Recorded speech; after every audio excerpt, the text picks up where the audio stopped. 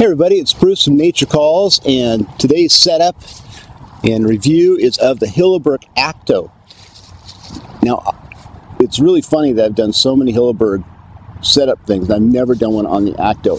The Akto is like the classic Hilleberg tent. It's like the gold standard when it comes to lightweight, four-season, bomb-proof tents.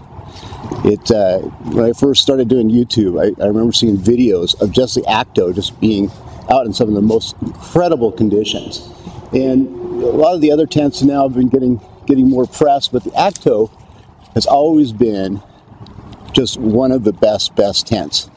It's part of their red label. It's a four-season tent, so the red label means you get the Curlon 1200 fabric. It's a triple impregnated silicone fabric, which makes it very water resistant. Just sheds, just like grease. And it also makes it super strong. It's so hard to tear. You can get little samples from Hilleberg if you ask of all their fabrics, and it's just impossible to tear with your human hands.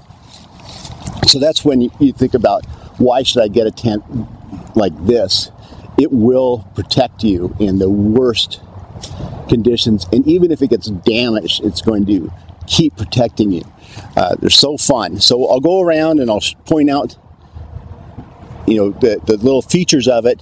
But just basically, it's a four-season tent, so the outer comes all the way to the ground. I'll point out the ventilation, because ventilation is real important in these four-season tents. The outer is the 1200 Curlon, which is the red label grade. It's a 9mm poles, has a 2mm Vectran. You can see all the specs, but to go from their black label, which is in the normal realm, their toughest tent. They do a blue label, which is in the group tent thing, but black label is where you see the Carons and the Namage, and a lot of those, the ones that are just super tough, but they, of course, are getting heavier. But that's what you see the adventurers do. But the red label is very, very popular in the mountaineering crowd, and the Akto is just one of the best. So let's get to do a setup on this and show you how cool this is.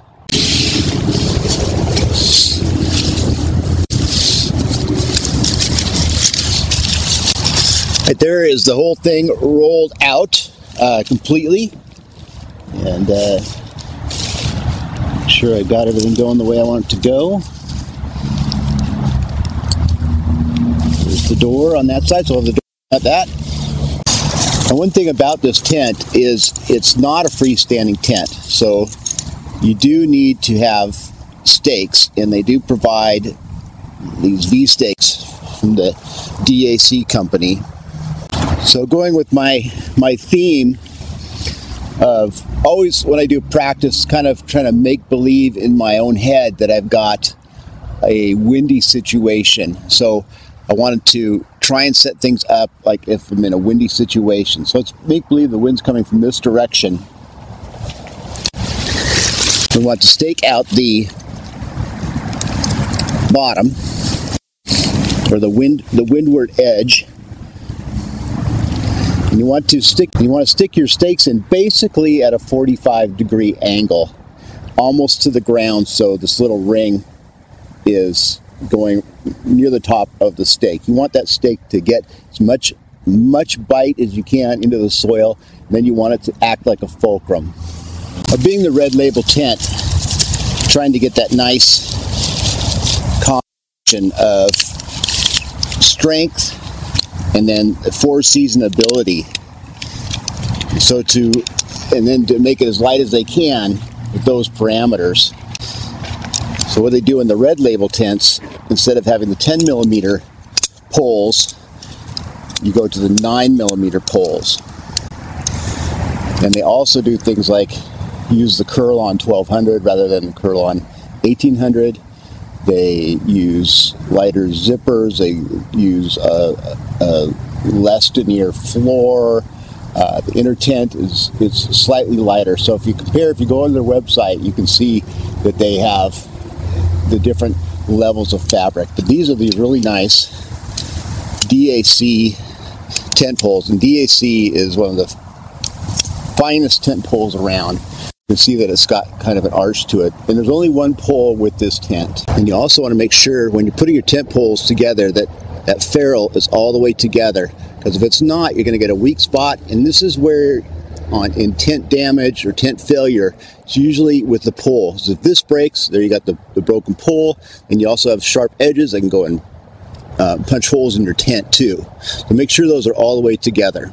It's really neat if you get into tents, these Hilleberg tents, as much as I do, is that they try and orient it so you can really just work right around. So if you are in a big wind, you're not going from one side of the tent to the other side of the tent in these dome style tents. So this is where the door is. So I know automatically here's the flap that goes over the zipper. The door is going to be down here. The wind's coming from here. So it all makes sense. But this is a full sleeve, so we're going to put the pole through the sleeve about halfway, and then you pull it all the way down. And on the other side, you want to keep pulling it down until the pole gets all the way seated into this heavier vinyl cup on this side. Now we'll just pull that down, push the pole through. When you get to this end down here, there's a little cup that you put the end of the pole in.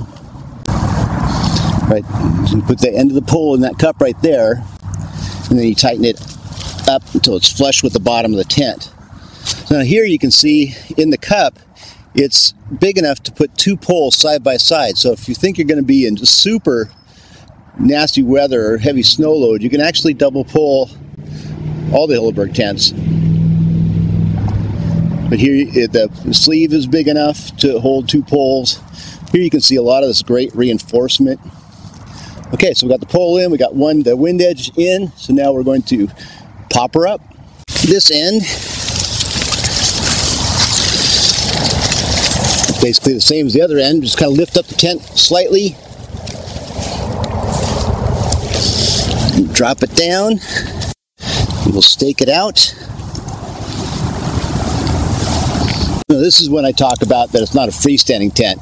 Yes, it's staked down, yes, it's standing up, but now we want to use the guy lines to complete the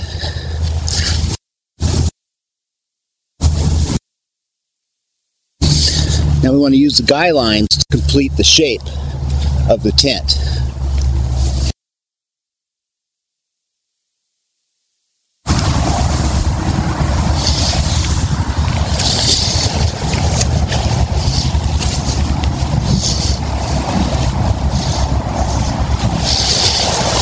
Now here's another area where they try and lighten things up. Now the cordage they use is this Vectran polyester line. It's a really great line. This is a 2mm as opposed to the 3mm on the black label. But it's not like paracord that has like a core in it. It's all a tight weave. If it does get wet, it doesn't absorb a lot of water just because it's so tightly woven. It always has a nice grip. Then you have these real nice line locks to give your tent the adjustments that it needs. And those are all tested, and you can see all these. They're tested to be used in extreme weather conditions. Now it's just starting to look awesome.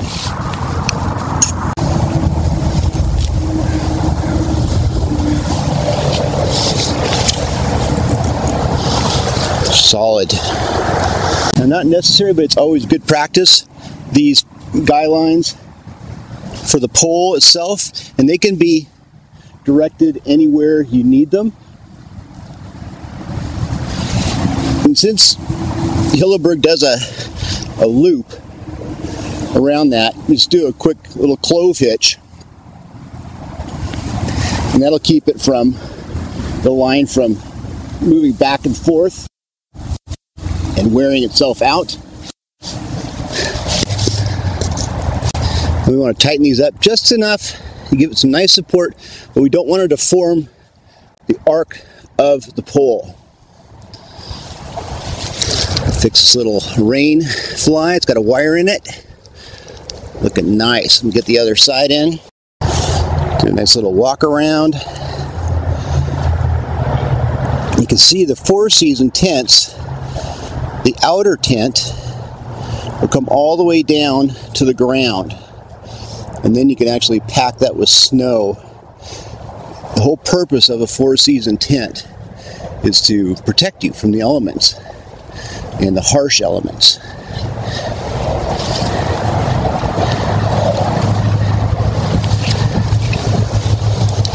But then you get into the issue of condensation buildup. So if we look at the back of the tent, they have this nice little flap that you can open up.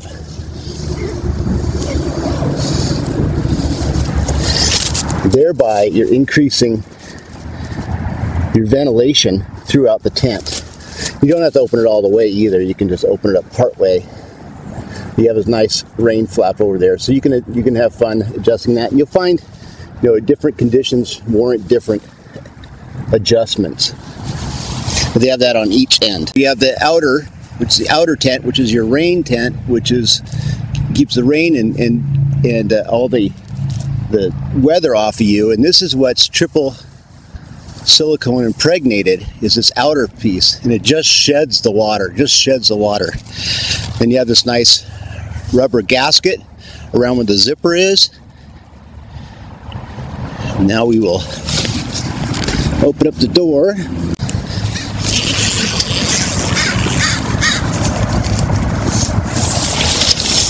And roll it back. It's real important to try and not let the door collapse on the ground and step on it. You can roll it either way. Roll it under. If it starts to rain, then you won't get the gutter effect, but it's not raining today.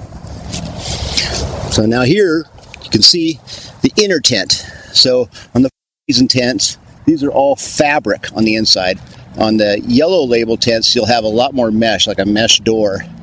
But it has the heavier duty bathtub floor and this mesh here. And then you go get my other camera, but you can unzip this top part and you have mesh up here to increase your ventilation. Let's go ahead and open this up.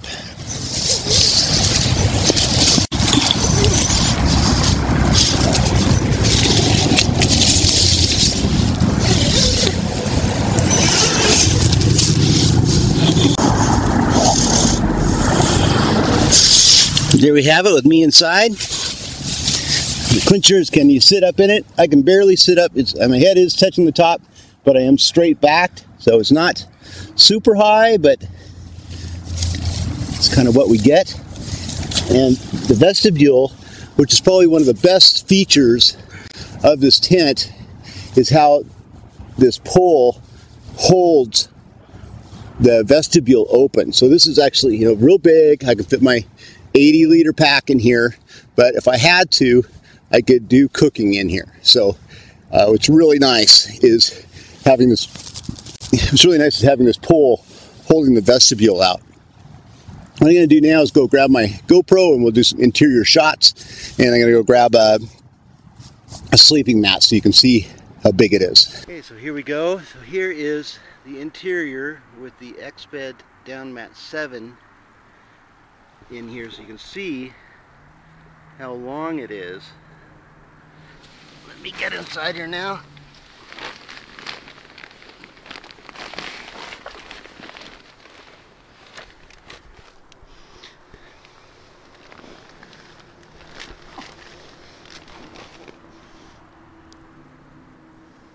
Alright, so there we have my feet. Got plenty of room down there. Then up here you get this huge amount of room to the side. And you've got some places up here to hang some things. And up here, I don't even know how much more room I have above my head, but it's a lot. And over here you've got a little pocket. Okay, so right here we've got this Velcro top window, so if we need more ventilation, we can undo that, or we can just go a little bit or then back all the way up. So then what you can do is open that ventilation up. I'll show you the next level of ventilation. But if we need more ventilation, we've got the ability to unzip up here at the top and get more ventilation going in and out. All right, so there you have it. That's the Hilleberg Akto. Forgot to point out that in the pole bag you have a spare pole and a sleeve already in there. The pole bag, the stakes, a stake bag, this bag, the whole tent, all in with the lines and everything is 3 pounds 12 ounces. So that's why I say in the lightweight 4-season tent, this is just the gold standard. Okay, well that should be fun. I'm going to take it out in a couple weeks and go conquer a really cool geological site with it, and I'll get that video up as soon as I can. But thanks a lot, and I'll see you out on the trail.